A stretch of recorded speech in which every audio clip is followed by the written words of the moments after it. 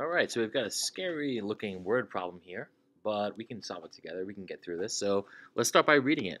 We know that a garden enthusiast wishes to fence in. Okay, so I'm going to underline garden enthusiast with green because it's green, garden. It works for me. And we want to fence in 3 adjoining garden plots. Well, look at my picture here. Here's a plot right here.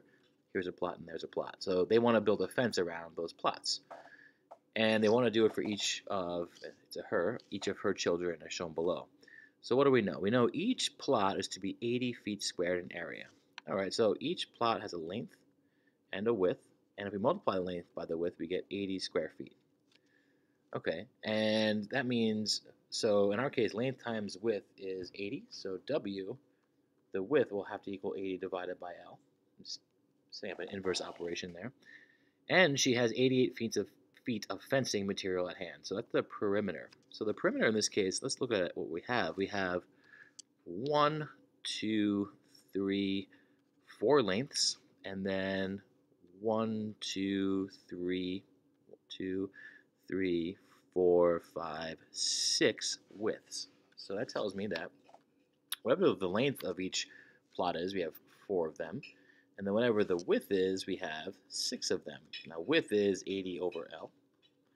And 6 times 80 over L has to equal, plus 4 lengths has to equal the total perimeter, which is 88. So we're solving this equation right here. Now I'm not too worried about L equaling 0 here because we know that, well, we can assume, I guess, suppose, that we want to enclose a garden of some positive area. So I'm not too worried about dividing by L here. So I'm going to multiply everything by L. That will essentially cancel out the denominator, L, and I get 4L squared plus 6 times 80 is 480.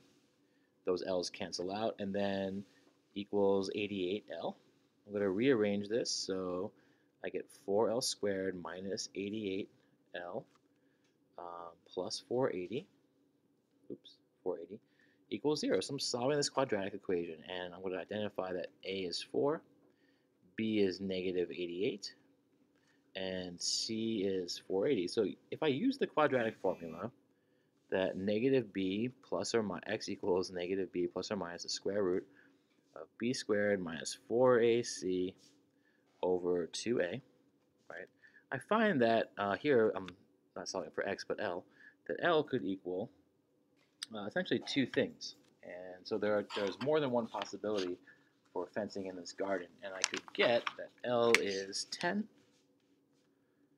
or 12. And if the length is 10, then, remember the length times width is 80, so the width would be 8.